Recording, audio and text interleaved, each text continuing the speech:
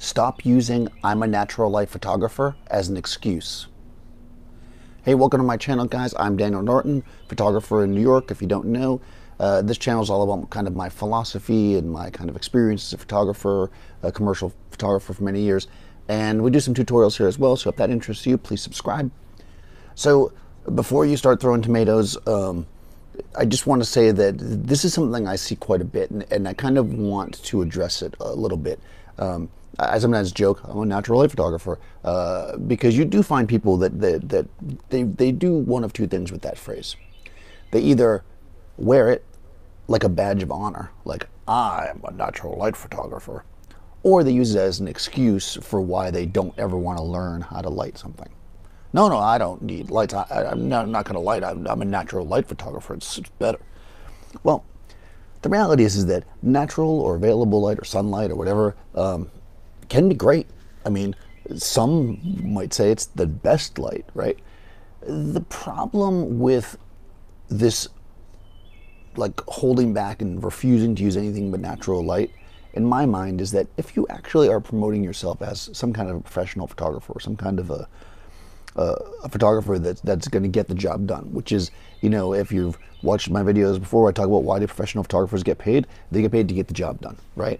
And I got to tell you that if you cannot light something or refuse to light something, you will not be able to get every single job done all the time. It will end up being a problem because, you know, clients don't have the flexibility a lot of times that they used to have. So back in the day, you know, a lot of times, I mean, when I first started as a photographer, I started first of all in Miami, and I was working as a photo assistant, and we shot a lot outside, right? We used the natural light. We used, although we didn't just shoot natural, we used reflectors and stuff, which I'm assuming most natural light people also use.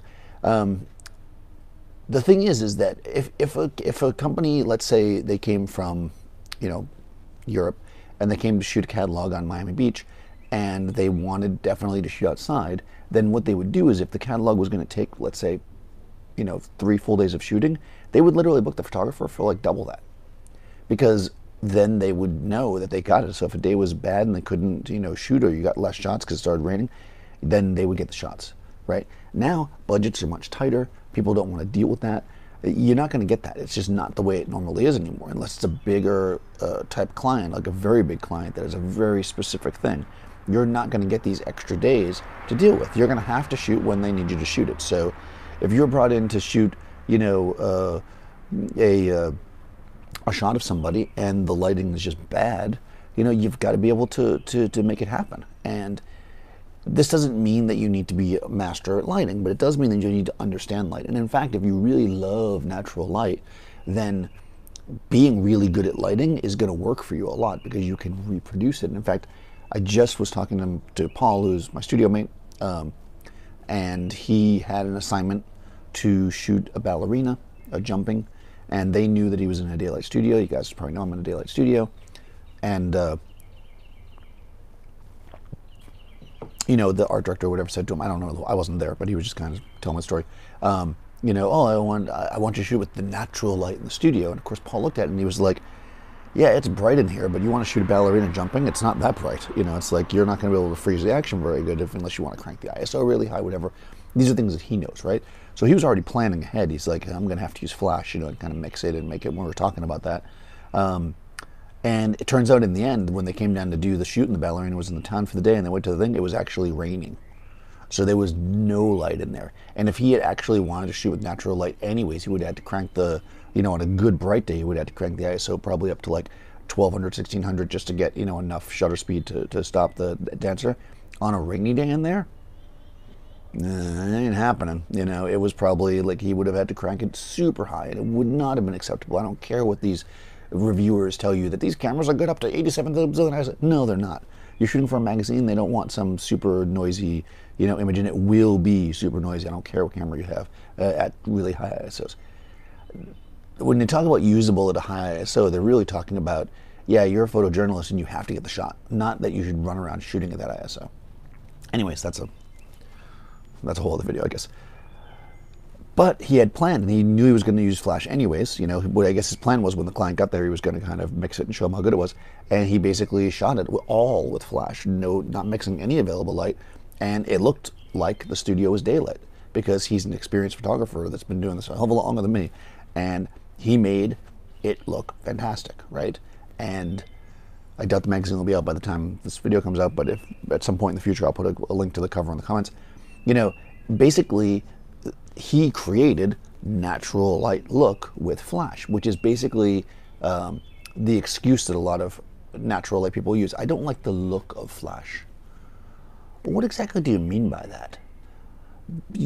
The look of flash? I guarantee you that a good photographer, one that's trained with flash, can light something up and make you think it was a window.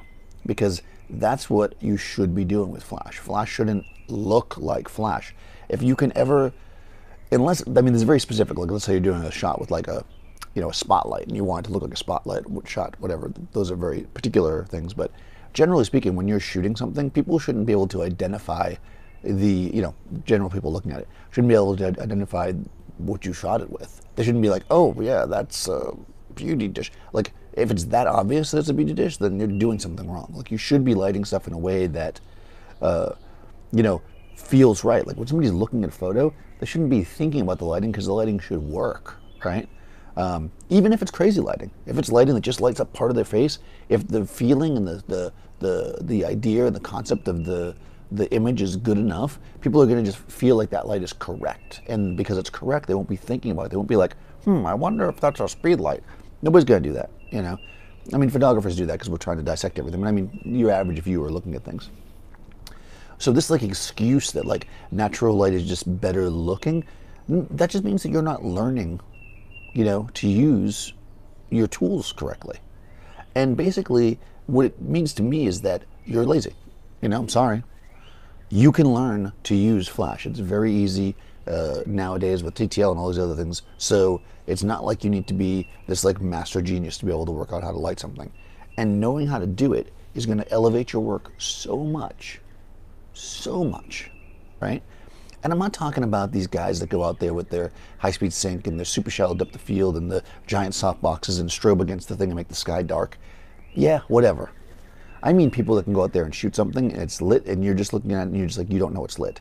That's the skill that you want to get if you want to be a natural light shooter and still be able to achieve what your client wants all the time. And what it kind of means is that you have to think, and again, you don't have to like sit there with a notebook and, I mean, just be aware. Like when you're in light, like if you're a natural light shooter, you like to shoot natural light, you gravitate towards certain things, look at those things and figure out, why is it that I like to shoot, you know, under this tree or next to this wall or when the sun's at this point in the sky. And you'll start to understand how light works. And once you understand how light actually works, then it's easy enough to recreate it, right? You know that the sun does this, which means that if you want it to look like the sun, you got to light it a certain way, right? You know that, you know, when you put somebody in the shade of a building, it kind of looks like this because the bounced light or whatever, it has this feel to it. Right. You can create that. You can create that light yourself. And it will look natural and it'll feel natural, and then you'll bring yourself to this next level. You know, I'm not saying that you shouldn't shoot natural light. Not by any means, or that photographers that shoot natural light are bad. What I am saying is that if you turn it into an excuse or some kind of like, you know, mantra where like you have to do, I am a natural light, like, okay, so am I. Guess what? I can use flash. Most pros can use flash and constant lights and make really great shots with that stuff. And we can also shoot in really pretty daylight because anybody can do that. You know, that part of it is not hard. You know, assuming that you're good at posing and you're good at interacting with your subject, you're good at composition, you know, if they're in nice light, I mean, who couldn't make that shot, right? So what separates you from just anybody else with a good eye? Not a whole heck of a lot. So when it comes down to it, knowing how to control light, whether it be artificial light as in, you know, flashes, or artificial light as in like constant artificial lights, that's going to change your ability level, your level as a photographer, to be able to bring you into a spot where you can do more and better jobs, right? Because you're not relying on, oh my God, I have to have the perfect light or else I can't do anything, right? What you're really doing is creating the light, capturing the light that you want, no matter the situation. And if you show up and the light is perfect and you can shoot natural light, go for it. I mean, I do it all the time. Can't tell you the number of times that like I've set up lights and ended up just using the natural light because it was great. But I had the lights ready just in case. And because when my client needs something to look a certain way, I need to be able to pull that off. And that is what is going to make you, you know, ultimately like a professional in that level, forgetting about money-wise, but a pro in the sense of like delivering and getting work and, you know, that kind of stuff. So, yeah, I know I felt like I kind of came into this a little bit bashing, a little ranting, but I just want to say that, like, yeah, there's tons of great shots that people do with just natural light. And I think it's great if you can master natural light, and it's definitely a skill. But I think what you really want to do is look beyond that. Don't use it as a crutch or as an excuse to not be able to get certain shots. Don't say you don't like the way certain things look when making some generalized statement. I don't like the look of flash, because not all flash looks the same. And I guarantee you, like I said, that you wouldn't be able to tell what was flashed, what wasn't flashed, if it's a good photographer that knows how to work that equipment. So that's where you should be, right? What you want to do is look at something and be like, wow, I want to be able to create the light that I love, and not just be a victim or a slave to it. You know, basically be like, oh, well, the light's like this today, that's how I have to shoot. Well, you know what? What if I don't want to shoot like that? What if I want to shoot a different way? What if it's a cloudy day and I want punchy sunlight? What if I want to make it look like it's sunny, but it's actually cloudy? I can do that with flash. And with kind of it being creative, I can make the viewer feel like that it's real, you know, because I understand how light works. And that's what you should achieve, you know, as a photographer. You want to understand how light works. And once you can do that, you can use and control and manipulate and really, really be, you know, the one pushing forward the shot, and not the one just like taking it, you know, reactive work versus, you know, proactive, as I would say. Anyways, let me know, all you natural light photographers, how much you hate me now. But no, seriously, like, do you guys work in natural light a lot? Do you like to mix it? You know, do you ever find times where like you just can't get the shot, and you'd like to know more about flash, and like what really holds you back? Because I mean, I know I'm generalizing, saying that it's easy to fix it, but if you are a natural light photographer and you want to move forward and learn more stuff about flash and stuff, let me know what stuff you feel is really difficult, and I will talk about it, and I will demo it, and I will show you how to make flash or any other kind of constant light source look the way that you want it to look. So, because I want everybody to grow and get better, and basically, you know, be the best photographer they can be. Use natural light, use artificial light, use any light you can. So if you haven't already, please subscribe, and I'll see you next time.